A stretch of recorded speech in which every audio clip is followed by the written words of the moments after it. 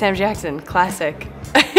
Oh, I love Samuel L. Jackson. He's one of my wife's favorite actors, actually. Very tall and kind of a little alarmingly scary. Love Pulp Fiction. Always have.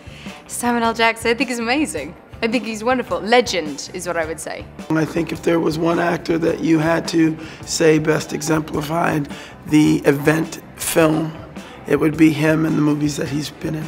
He's one that I think if I was doing a scene with, I'd probably be scared shitless. But I would act as though I wasn't. And I'd be like, hey, Sam.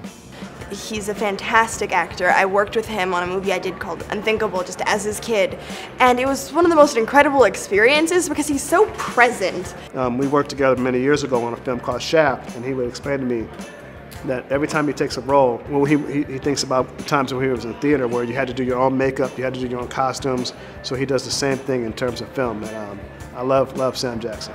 Obviously my favourite work that Samuel L. Jackson has done is his cameo in the TV show Extras. He's the first person I'd ever worked with, I think, where you understood why he was a movie star. I love Samuel L. Jackson. He's so cool. I love him. And he's the most working man in, is he British?